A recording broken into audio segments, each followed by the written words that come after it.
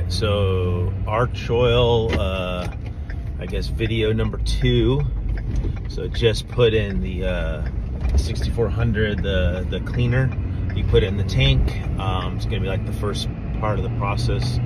I just got the modifier and everything in the other day.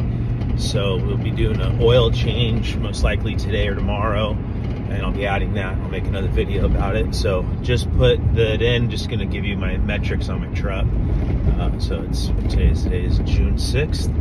I have 120,602 miles. On the last tank, I was down to 13.5 miles per gallon. Typically my truck's around 13.1, 13.2, but that's just, I think it's had an easier drive than normal. So anyways, I'm gonna start off, see what it is. I'll report back. I just put it in yesterday when I topped off. I've only got maybe 7-8 miles on it, so nothing that's significant yet to report. And I'll give an update here in probably a few days and see if I notice any difference in sound or performance or miles per gallon. All right.